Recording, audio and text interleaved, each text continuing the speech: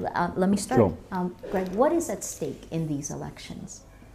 Well, this is the most important election Indonesia has seen since probably the '99 election. To put in crude terms, this may well be the last hurrah of the new order. If Prabowo fails, the team around him is very much a new order team. If he succeeds, we may in some ways see the new order resurrected. It won't be back exactly the same, but some of the same issues with authoritarianism and cronyism and nepotism and the kleptocracy will return for sure. What are Indonesians looking for? Well, Indonesians are looking like voters all around the world. They're looking for their prince. The man on horseback, as Prabowo recognises, hence his appearance on horseback at his campaign launch. They're looking for the strong leader who will save them.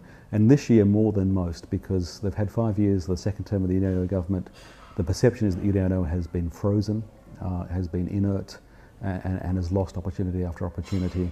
It's cost him very badly with his party. He doesn't have a candidate in this election. People are saying, whatever we want, we don't want that. So it's a kind of reaction to what they've had for the last 5 years. And that's been the main selling point for Prabowo, and it's worked very well for him. With the debate, the final debate Saturday night, we finally saw Jokowi come forward and look just as firm, just as tegas as Prabowo has been or claiming to be. But it's a matter of perceptions. Yep.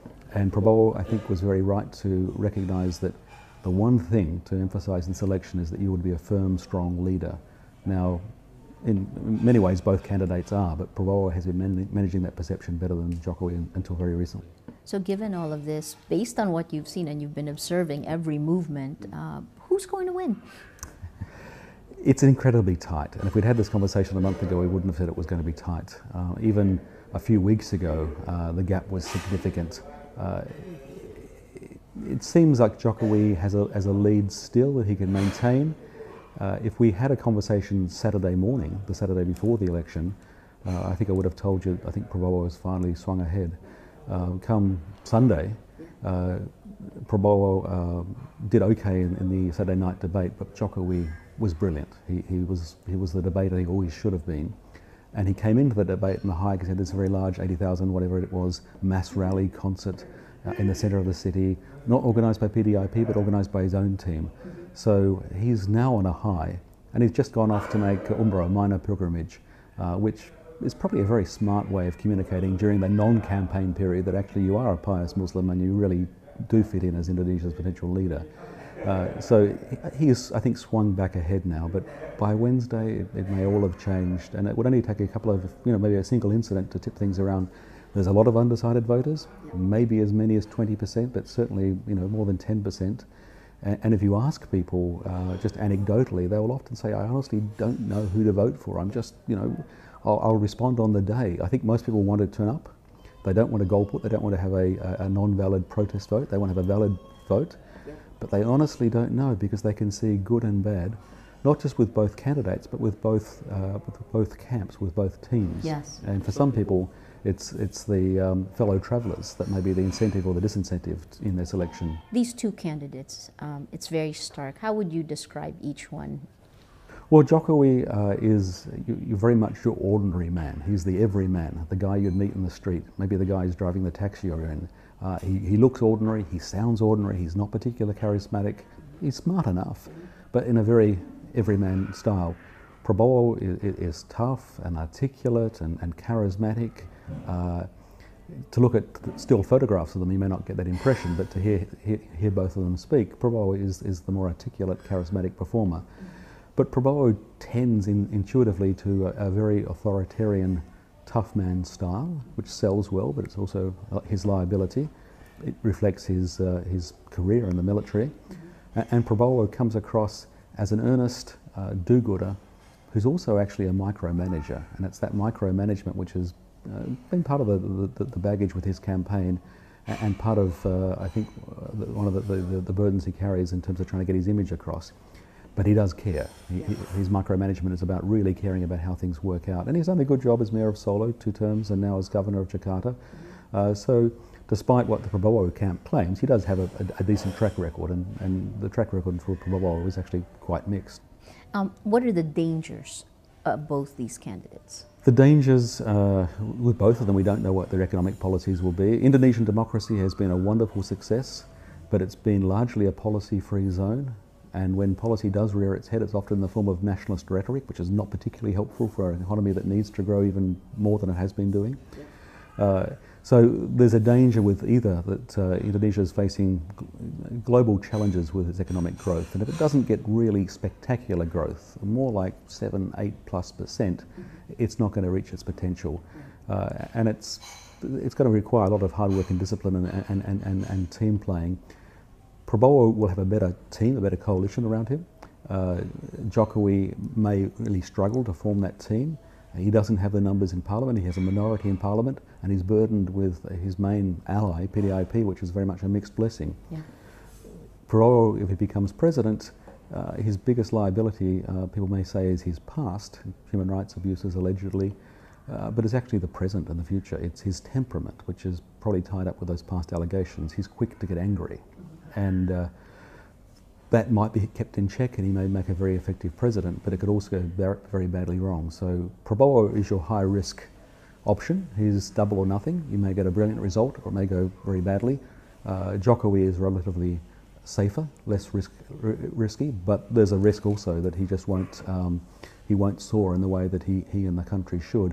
In many ways, in terms of his earnestness and his sincerity and his non-political professional style, Jokowi is a little bit like Barack Obama. Doesn't have the soaring rhetoric and eloquence, and doesn't have the charisma, but he has that same, dogged, earnest goodness about him, which is a positive thing, but it's also in politics, in real politics, carries some liabilities. How was Prabowo able to remake himself? I mean, if you go from 97, 98 until today, I mean, to be this close to the presidency, it's not something we could have predicted. No, and in some ways it's a remarkable thing that elicits a degree of admiration even for those who are quite concerned about his rise. He's just worked very, very doggedly. He's put together a strong, large coalition. Partly he's been helped by failures on the Jokowi side. And he's put together a team that works in a modern, professional, realpolitik fashion, but also is at its limit, fairly amoral. It will do whatever it takes. So, in a sense, in the period of the World Cup, the Prabowo team is the better team, but they also don't respect the rules. They'll do whatever it takes to win. Do Indonesians see this? Do they see this? They do see this. Not all of them see it the same way. One of the factors that isn't immediately obvious is that many voters voting on Wednesday have no clear adult memory of the Suharto era. Even those who were just coming into adulthood, and they're actually a minority in the Suharto era, have a small number of intellectuals and activists remember very clearly the dark days of '98.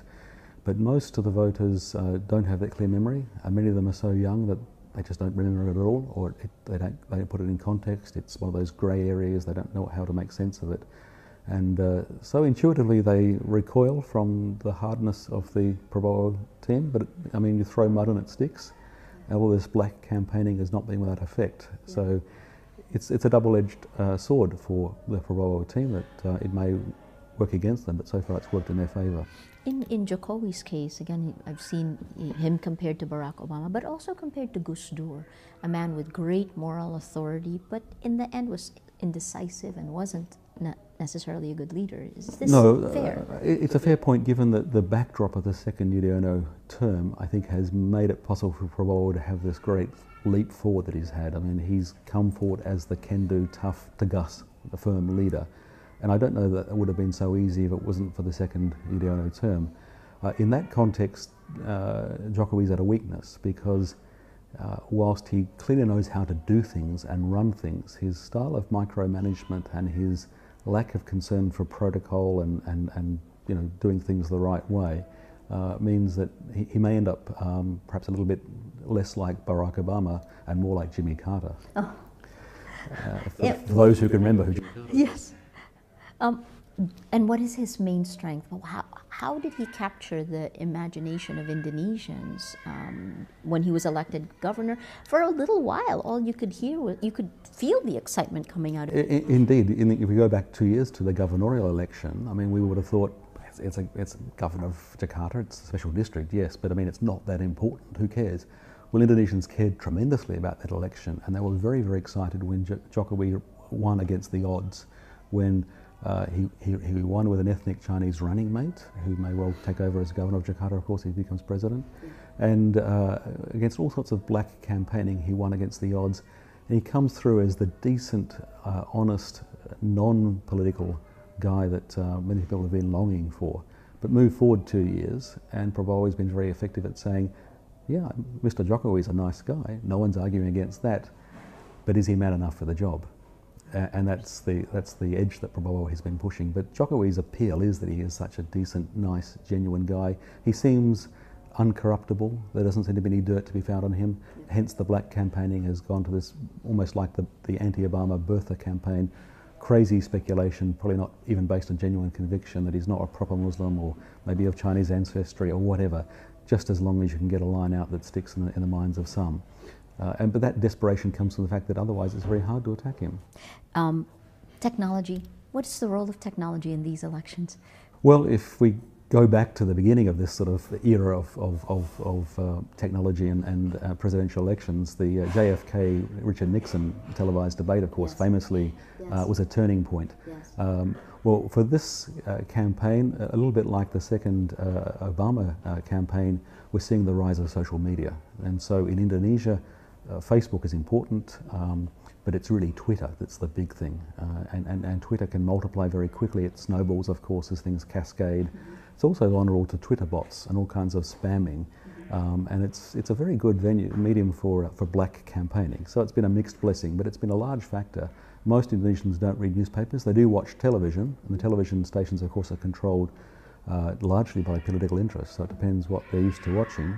Maybe not so different from America, maybe, after all, or other countries. But social media reaches so many people because a very large part of the population has a smartphone, some kind of internet-enabled device, and they can certainly receive tweets and send them and be very much engaged with that and check their Facebook, and that's all been a big part of this campaign. And is largely positive or negative? On balance, I would say positive, because in general, more information, more light is better. But if that bright light is shining in your eyes because somebody's trying to blind you with it, then of course that's not positive, and that's, so it's been double-edged. But on balance, positive. But it has to be said the Prabowo camp has used it better in general than the Jokowi camp, although Jokowi has some very brilliant individual allies, and it's probably delivered more for Prabowo than it has for Jokowi. We talked earlier about ghosts of the past. What are the ghosts? I mean, again, for me, comparing it again to 97, 98, I do feel the ghosts are there. How would you describe this? Yeah, no, Indonesia is a land where for most Indonesians, the dead live alongside the living. You know, there is no boundary between the living and those who have passed on. They inhabit the same space and same time. And for this election, that's been very tangible. It's full of odd contrasts. We have Prabowo, this guy presenting himself as the tough can-do leader, who's been seized upon by radical Islamist groups as a champion of the faithful, and Amin Rais foolishly invoked the idea of the Battle of Badr and so on. It's strange kinds of imagery, rather sectarian. But Prabowo's mother is Christian, his younger brother Hashim, the billionaire who's financing his campaign, is Christian, has other siblings. And the man he's channeling is not his former father-in-law, Suharto, but Megawati's father, Sukarno. He's dressed in the same white uniform. At his campaign rally, he had the same 1950s-style microphones, the same accompaniments and clothing and artifacts. And he affects a kind of Sukarno-esque style of bombastic, soaring rhetoric and bold confidence and crazy nationalism, frankly. So it's a strange mixture of things. So in a sense, the ghost of Sukarno is with us. Of course, the ghost of Suharto is very much with us because very literally the New Order may experience a significant resurrection come Wednesday if Prabowo wins. And many of those who were in the Suharto New Order and still alive and well have got a lot at stake. So somebody like Abu Rizal Bakri, the businessman who some would say is more underwater than he is above water in terms of his assets. He owes a lot of money. he's banking on winning because he needs to pay back a lot of debts. There are a lot of Suharto-era kleptocrats who are in this campaign. And then there's a lot of personal rivalries too. So we see, going back to the New Order period, but even back to previous Reform-era governments, rivalries between Megawati and Yudhoyono, who isn't present in this campaign, but he could have been, helping the Jokowi camp if his relationship with Megawati was not so sour. I mean, if Megawati had accepted his overtures of reconciliation, he would be there backing Jokowi in a way which could be and a game changer. Megawati has played a strong role, albeit...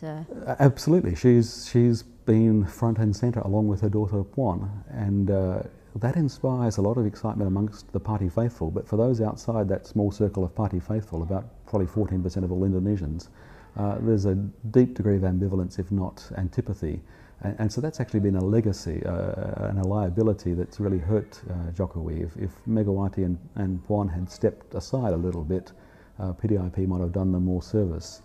But there's a lot of personal grudge matches going on. All of the major players, all of the figures in all of the in both camps, have made serious mistakes, and the mistakes have largely to do with personal grudges. So Jokowi should really have Partai Demokrat on board with him. Partai Demokrat, of course, should have had a candidate and a third coalition if they hadn't messed things up so badly. Golkar Mega was probably unwise to rebuff the approach of Abu Rizal Bakri, because a Golkar coalition would have come at a fair price, but it would have firmed things up very nicely. As it is, the opposition that Jokowi is facing has a parliamentary majority. They have 56% of the seats in parliament, and so that automatically creates a liability. But it's mostly explained in terms of personal rivalries that go back through previous administrations and previous governments. So there are a lot of ghosts in the room. Is it fair to say this is 1999 all over again in many instances, or not so much? I mean, it's 99 in the sense that it's in a very important turning point election. Both the legislative result, which perhaps wasn't so significant, but really it sets up the presidential race, and the presidential result certainly is very significant. It's the most important election, the most important democratic event since 99. And so in 15 years, this is where Indonesia perhaps gets a strong, fairly clean government that gets on with the task of growing the economy, or ends up, and this is possible with either candidate, with a new government that's burdened by personal ambitions and lack of teamwork and lack of clarity and lack of clear policy, and perhaps a superficial turn towards nationalism that gets in the way of building a strong, growing, this is supposed to be a emerging market tiger. At the moment, the tiger is looking a little bit anemic, and this next government will determine whether the tiger rules again or not. And that's why it's really the economics of it, right? The fuel subsidies. Like most things in life, it comes down to economics. But the World Bank had a report out a couple of weeks ago saying that Indonesia is in a good place, but if it's to avoid the so-called middle income trap that's caught other countries, it needs to have a growth not of between 5 and 6%, but of between 7 and 8, or better than 8. But certainly it needs to pull it up a few notches, and to do that it needs investment in infrastructure, and that requires some degree of foreign direct investment. It needs to grow its manufacturing base. It doesn't have many middle-sized companies. It needs to do a lot better at building up its human capital, and that all requires a strong, clean government. Both candidates have pluses and minuses when it comes to delivering that, but a lot is riding on who comes in. It is a far different world today than it was in '99. It's in many ways more complex, threats that you couldn't have thought about before. I mean, what kind of world, what are the main issues this new leader is going to have to face? Well, we're living in a world of the emerging markets, and it's very much the world dominated by China, and to a lesser extent India. India under Modi, of course, may be entering a golden spot, which will put it up, increases the level of competition for other Asian nations. Indonesia could be on a path to follow South Korea in economic development, or it could experience that, sort of Michael Jackson moondance performance we've seen in the Philippines for so many decades, where there's a semblance of going forward, but nothing seems to change. I mean, to be fair to the Philippines, it's changed a bit lately, but that's the dilemma. Is it to be the Philippines, or is it to be South Korea? And it really requires strong, clear leadership, both in terms of the president and the team they can pull together. Jokowi arguably has the better personal qualities, but may not have the team. Prabowo may be better able to deliver the team. Interesting. And let me go to security issues. We've seen a new mutation, the evolution of the threat that was once Al-Qaeda. How would you describe this threat today and its impact on Indonesia and the region? Well, it's been popular over the last decade to try and write off Al-Qaeda. There's many ways of looking at Al-Qaeda, and in some respects it's quite a minority phenomenon. But the movement of ideas and the movements of people and the related organisations that have grown out of Al-Qaeda are now very considerable, and that sort of genie is out of the bottle and is at large. Indonesia's done a very good job tactically through the police of responding to terrorism, but it seems just as fast as they can track down groups and arrest them or disrupt them, new ones pop up. And now with the global engine turned up quite a few notches with the conflict in Syria and Iraq, given concrete form in this new caliphate with ISIS or ISIL, the potential for it to draw many more people from the region from Southeast Asia into the Middle East is considerable. I mean, even at the beginning of 2014, we didn't have a clear sense of this. By June, it's clear that the threat is very large. Those that aren't killed because of their amateurism or their stupidity or bad luck, and who come back home will come back very battle-hardened and tough and probably deeply radicalised. And if the threat was persistent in the past, it's going to be even tougher in the future. So that's another one of the series of challenges facing an Indonesian president. In terms of the number of fighters that have gone to Syria, it's actually more than the fighters who went to... Yeah, we would have said at the end of 2013 that more had gone to Syria in 2 years, foreign fighters from Europe and across Asia and elsewhere, than had gone to Afghanistan in a decade. Today, in June 2014, we'd say that the numbers are vastly larger, that there are perhaps as many as 20,000 foreign fighters gone off to the region, and that number may be rising sharply because of what's happening in Iraq. And that changes things completely. When foreign fighters went to Afghanistan, they were called the Mujahideen, but for the most part they were not really fighters. They were stuck in camps in some remote valley getting endless indoctrination and basic training, but not seeing much frontline experience. Foreign fighters who go to Syria and Iraq today, if they survive, will come back with a lot of frontline experience and probably a lot of tradecraft, basic skills in terms of soldiering and improvised guerrilla fighting, and including making IEDs and so on. And so that's a whole different level of threat. But we know with Afghanistan that the whole problem facing Southeast Asia, the rise of Jamaat Islamiyah and the related networks, came out of the Afghanistan experience. And what's happening now in Syria and Iraq, and possibly we'll see connections in the future with Egypt and Yemen and beyond. And now we're seeing the whole of the Sahel and Northern Africa embroiled with the same problems. We're likely to see a very much greater degree of problems in the coming decade. Are governments in the region prepared for this? Are they looking at it? Governments in the region, like governments everywhere, are tired of this problem. The former Australian Prime Minister famously declared that we're beyond the 9/11 decade. Yes. No doubt she was genuine in her sentiment, but the reality is, yes, so the decade has come and gone, but the Al-Qaeda threat, the movement, the sort of the jihadi global movement, is a bigger problem than it's ever been before.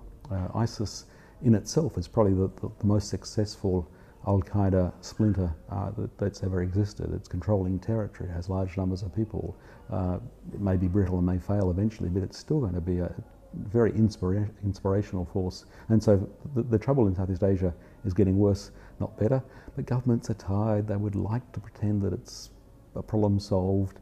In Muslim-majority Indonesia, it's a tough challenge. It always has been for social and political leaders here to face up to the need to crack down on extremist activism that's on the edge of legality and is inciting people to go off to Syria or elsewhere.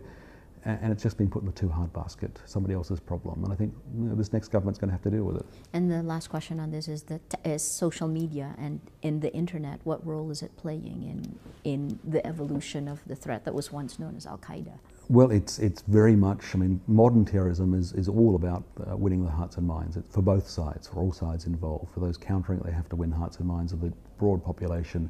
And for the terrorists, the hearts and mind piece comes via the internet, whether directly through websites and chat sites or through social media, including Twitter, but certainly Facebook has been a very useful vehicle, YouTube for delivering fiery sermons that we may scoff at. But for we're talking about teenagers and 20-something young men for the most part, they find this inspirational. These are the cool guys.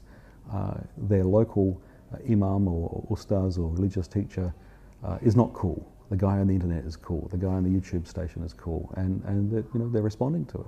Okay, and this is the last question on Wednesday. I asked you at the beginning what's at stake for Indonesia. When Indonesians go to the polls on Wednesday, whether emotional or rational, what is the choice ahead for them?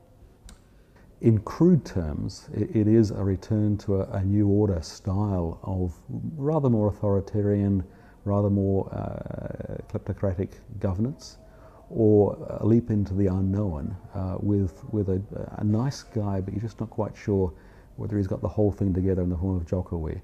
I think at the end, Indonesians will choose to leave the new order behind, and if Prabowo fails on Wednesday, that may well be the last hurrah of the new order team. But it may well be the case that the new order comes back resurrected in the form of a Prabowo government. It won't be Suharto all over again. It'll be shades of Sukarno as well. It's the ghosts of the past. And it'll be a team of people with lots of liabilities and personal interests, and that will burden the new government if it's a Prabowo government. It may burden the new government if it's a Jokowi government, but it'll be a cleaner break with the past with a Jokowi government.